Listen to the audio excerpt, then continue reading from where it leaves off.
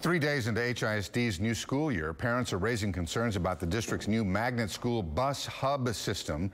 They say some students are waiting way too long and the delays are affecting their school day.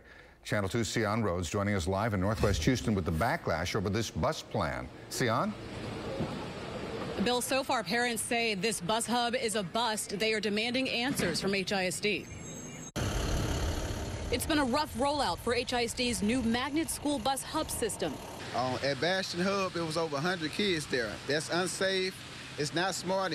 Parent Travis McGee took this picture Monday morning of a crowd of students waiting in Bastion Elementary to be picked up and taken to their magnet schools. Well, they said the hub was supposed to improve our already struggling transportation system, but it only made it worse. HISD's 25,000 magnet school bus riders now assigned to one of 46 hub locations throughout the district, where buses pick them up and take them to school, then drop them off at the end of the day. But we've built these magnet routes with fewer stops, which should produce shorter ride times, and that's to the school as well as to home in the evenings. So she missed an hour and a half, 2 hours of school.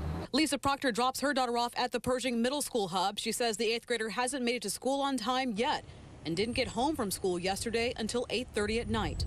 It's not acceptable. We apologize. We do realize that we're running into some challenges. HISD's General Manager of Transportation, Tim Brown, acknowledges there are problems. I think the major issues would just be some of the tweaks that we're having to make from going into a new software system, as well as some of the times that have been built into those routes. Parents want a fix, and soon. They did not think this out. It is not working. And the district says they want to assure parents they are working to fix all of the issues very soon. Reporting live in Northwest Houston, Sion Rhodes, KPRC, Channel 2 News. Thank you, Sion.